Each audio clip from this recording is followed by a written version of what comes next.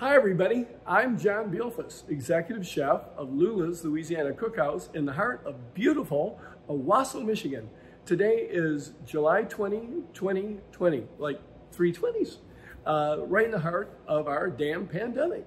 And I'm unemployed because we're closed, so I'm making food videos for you. And today I've got one of our very favorite family recipes, Bucatini All Amatriciana.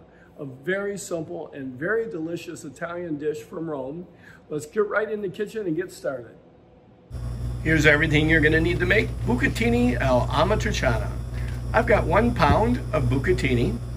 I've got 4 ounces of diced guanciale or pancetta. I've got 1 medium red onion minced. I'm gonna use about a teaspoon of red pepper flake. You could add more or less depending on how spicy you might like it. I've got a 28-ounce can of good quality crushed tomatoes. I've got a 14-ounce can of good quality diced tomatoes and a little bit of Parmigiano Reggiano to finish it off. So let me tell you about the meat choices for Bucatini All Amatriciana. The authentic way to go is guanciale. Guanciale is an Italian unsmoked jowl bacon. It has a unique flavor that really adds a neat dimension to this dish. But if you can't get your hands on that, pancetta is a great substitute. It's also an Italian unsmoked bacon from pork belly, like American bacon, just unsmoked. Either way you go, it's gonna be awesome. We're gonna start the sauce by putting just a little tiny bit of olive oil in the pan just to help the guanciale get started. And we're gonna wanna render this guanciale over as low heat as we can get.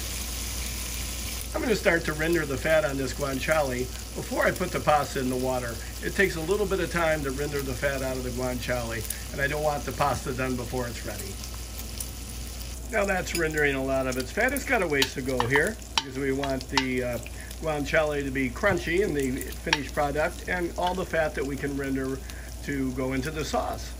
One of the great things about this dish is the crunchy bites of guanciale that we add back in right at the end.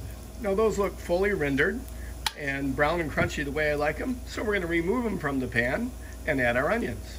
I know, I said I wasn't going to do anything controversial, and then I go ahead and put red onions in Bucatini All Amatriciana. There's a huge controversy about that in Rome. Some people swear you cannot put red onions in it. Some people swear you have to. I like red onions, so in my recipe there's red onion.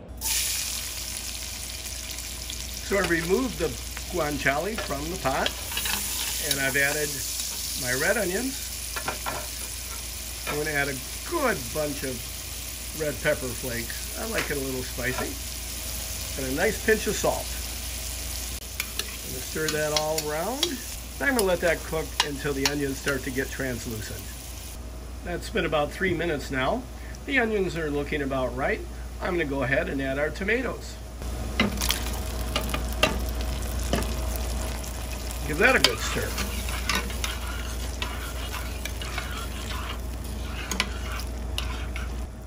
This dish is most commonly made with just the crushed tomatoes. I like a little texture, that's why I add the diced tomatoes. Now we're going to let this simmer over a medium-low heat for about 5 minutes until it thickens up just slightly. Meanwhile, I'm going to cook the bucatini according to the instructions on the box. This box says 7 minutes. I'm going to go 6 minutes because it's going to finish in the sauce. And I've added 2 tablespoons of salt to the water to make it taste like the sea. If you've never used bucatini, it's like a thick spaghetti with a hole all the way through it. You could use just thick spaghetti or any spaghetti, or really any pasta works wonderfully with this sauce. Now the sauce has been cooking for about 5 minutes. It looks just like I would like it to. I'm going to turn off the burner and wait for the pasta. And before we add the pasta, I just want to taste for salt. I'm going to add just a little bit. That's been 6 minutes now on the pasta. I've added our guanciale back in, and I'm going to add the pasta.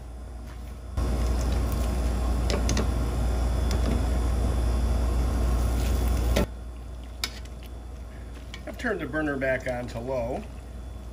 Man, that looks awesome. I'm going to go ahead and plate it.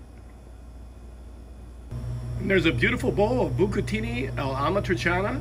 We're just going to top it with a little Parmesan. Ooh, that looks good. Well, thanks for watching another exciting episode of Scratch Cook with John. Totally unprofessional food videos. I sure hope you try this recipe. I know you'll enjoy it, and we'll see you again soon.